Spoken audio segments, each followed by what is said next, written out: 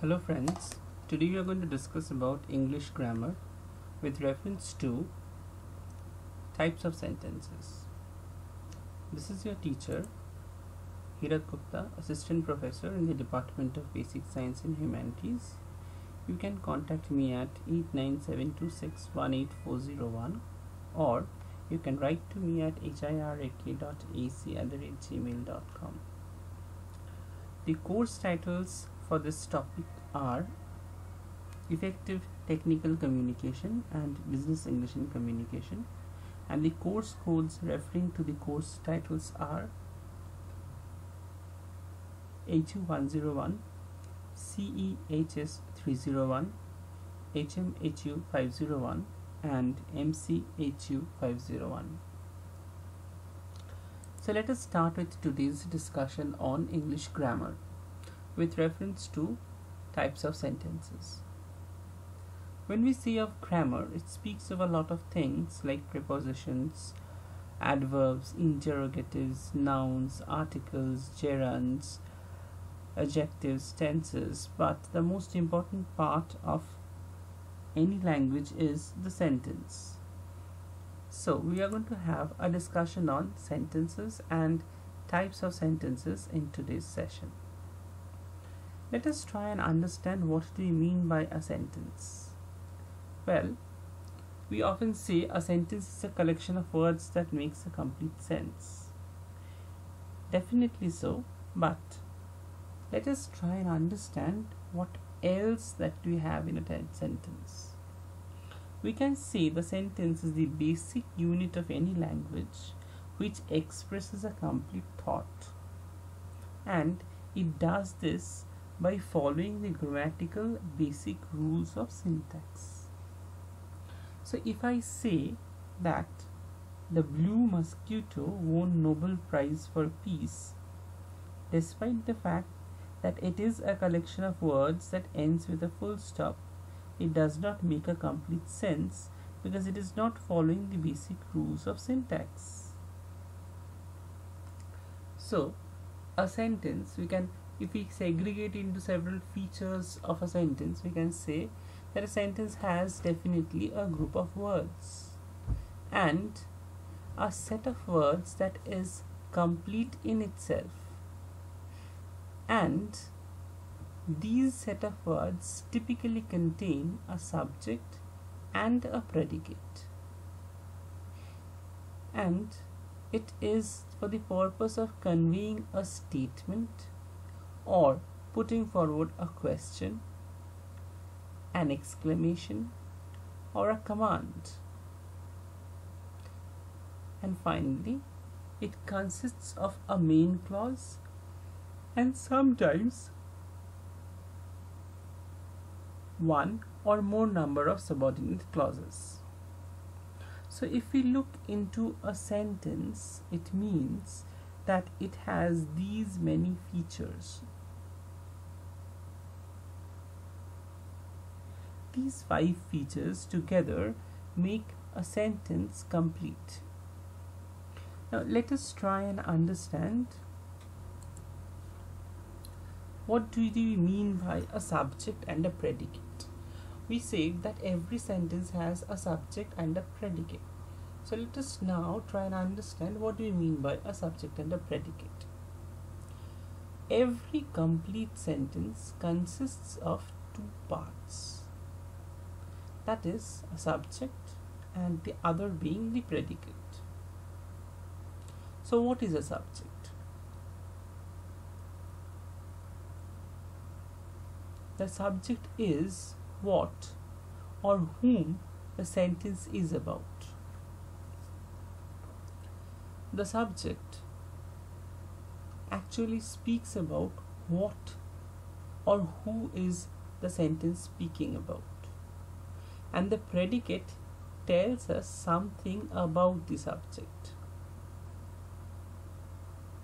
So the fact that if I say Rahul is wearing a red shirt, Rahul happens to be the subject or whom the sentence is about, and the fact that the predicate says is something about the subject.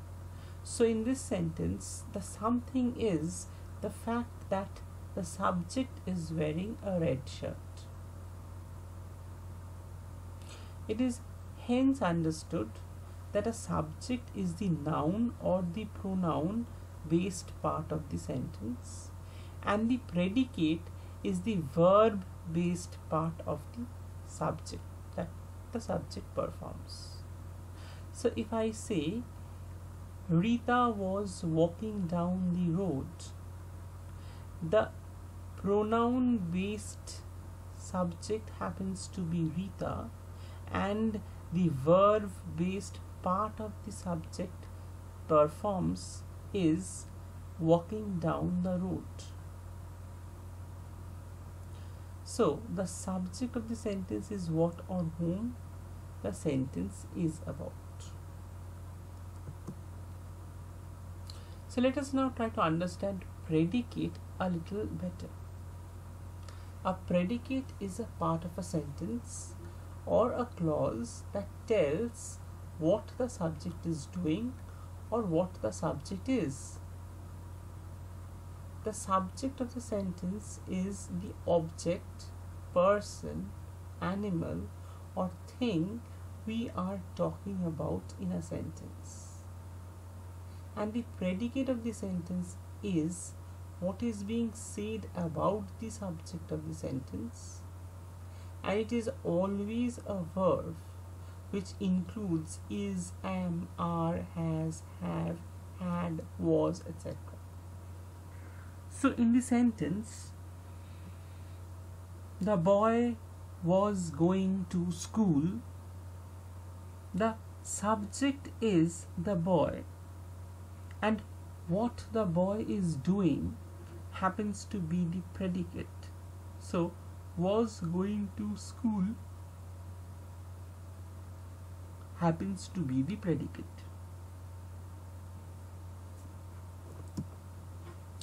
Let us see some examples.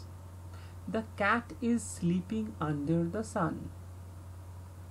In the sentence, the cat is sleeping under the sun, the word cat is the subject, as it answers to the question who or what. So if we put forward the question who is sleeping under the sun or what is sleeping under the sun, the answer is the cat. Hence the cat happens to be the subject. The cat happens to be the object about which the sentence speaks. And similarly, what the object is doing happens to be the predicate. So the clause sleeping under the sun is the predicate, as it is dictating what the cat is doing. The same thing happens in the second sentence. He reads the book. So the subject is he, which happens to be a pronoun, and the predicate is reads the book. Since it's still modifying the subject and contains a verb, it serves as the purpose of a predicate.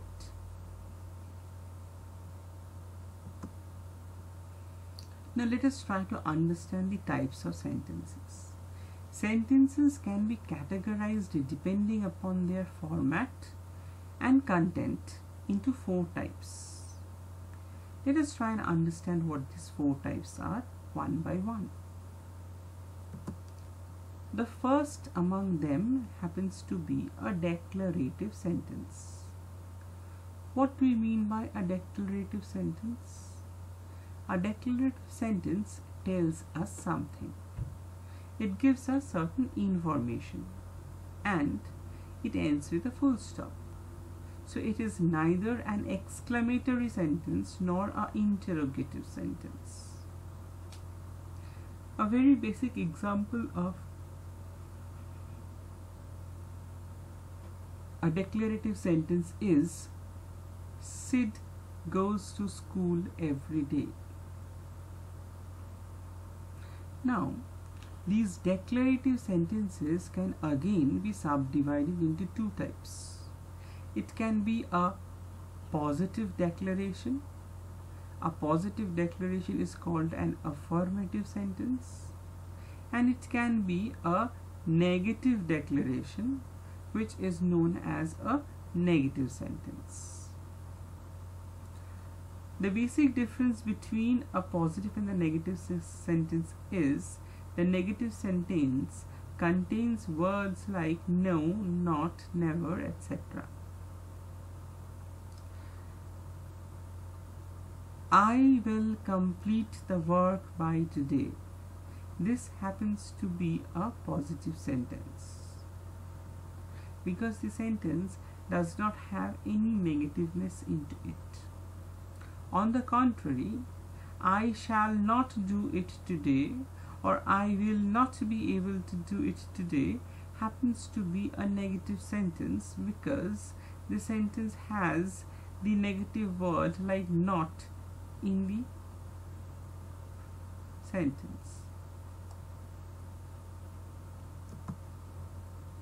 Now let us try to understand what do we mean by an interrogative sentence. An interrogative sentence ends with a question mark. So it interrogates or inquires about something or some matter. For example, did he stop there? Will you do the work? Can you come early to office today? All these sentences are inquiring about something.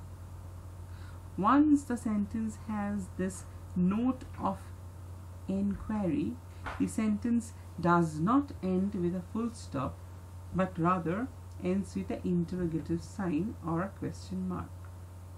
These sentences are called to be interrogative sentences because they ask a question to the listener who is supposed to respond to the question.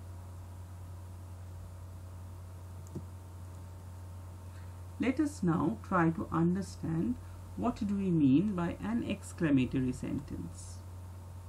An exclamatory sentence, as the name suggests, shows a sense of exclamation or emotion. So it actually exhibits a strong feeling or expression of an emotion and has an exclamation mark at the end of the sentence, or sometimes it might even be in the middle of the sentence. It is important for us to note that an exclamatory sentence need not always end with an exclamation. There can be exclamatory phrases as well. These phrases serve to make the sentence exclamatory. See, for example, the sentence, alas, I lost my mobile phone yesterday. The fact that the exclamatory word alas ends with an exclamation mark makes the entire sentence an exclamatory one. Similarly, if we say, hooray, we won the match, the word hooray, which happens to be an exclamatory word, brings a tone of exclamation into the entire sentence. If you look into the examples that we have, the first example is a brilliant example of an exclamatory mark being in the middle of a sentence. Wow, the work is impeccably done. While the other two are exclamatory sentences, but the exclamation is at the end of the sentence. Like, the car has a flat tire. What a shame. So all these sentences sometimes happen to have the exclamatory words which is followed by an exclamation sign, and in other times it can be an exclamatory sentence in itself.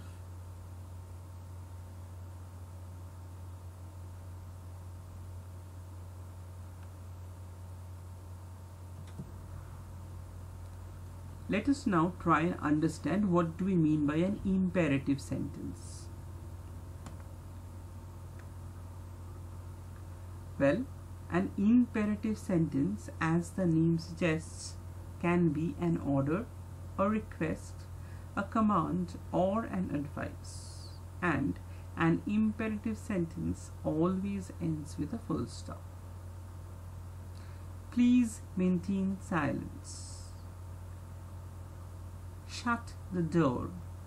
Do not drink chilled water. All these sentences are examples of excellent imperative sentences. The sentences actually carry a sense of command or request or order or advice. The difference between a declarative sentence and an imperative sentence is an imperative sentence has a sense of strength and power more than that of a declarative sentence. So while a sentence like the sun rises in the east is a declarative sentence, do it now is an excellent example of an imperative sentence.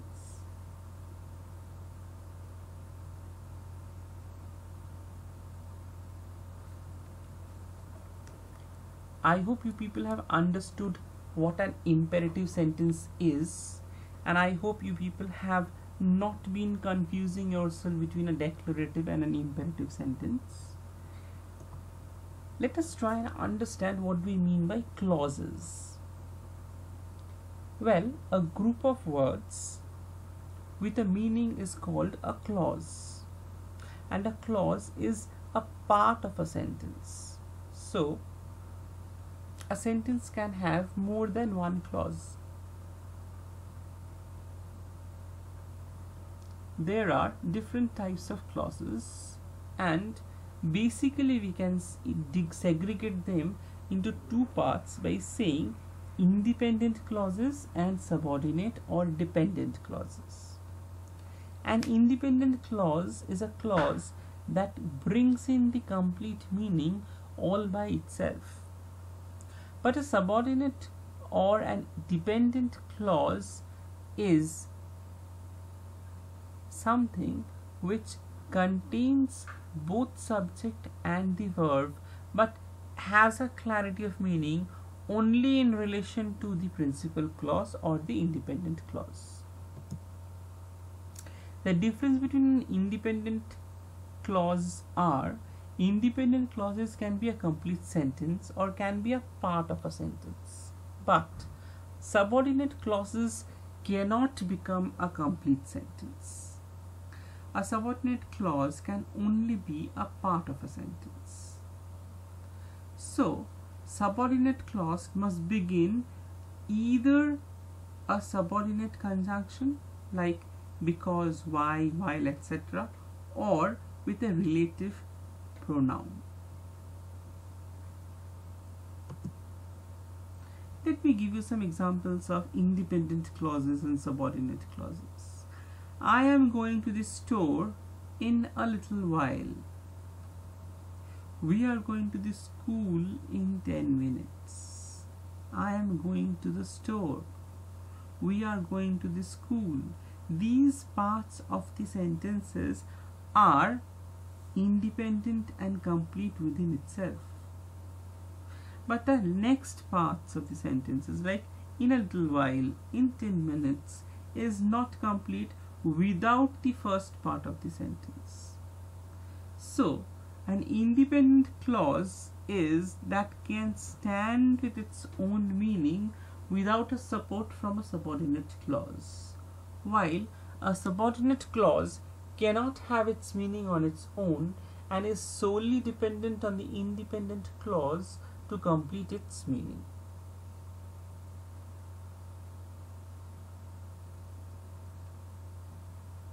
There are examples like whenever I eat cookies. What happens then?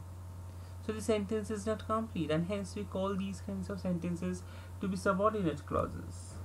The sentence could have been, whenever I eat cookies, I feel happy. But until and unless we have the independent clause, we cannot utilize the subordinate clause. Just like, if you call, then what? So the sentence is again not complete.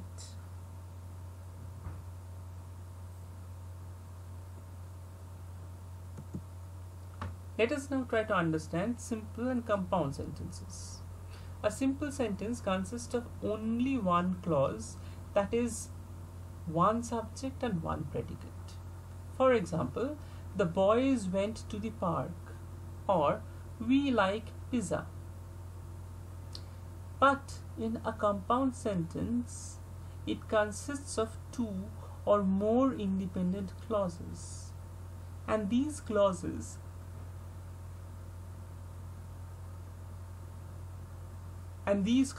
are joined by a coordinating conjunction.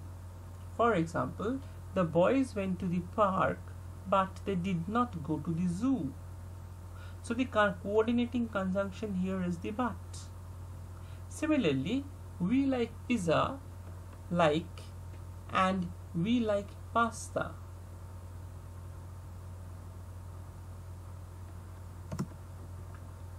Let us now try to understand complex sentences.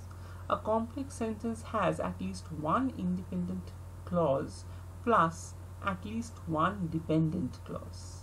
The dependent clause begins with a subordinating conjunction.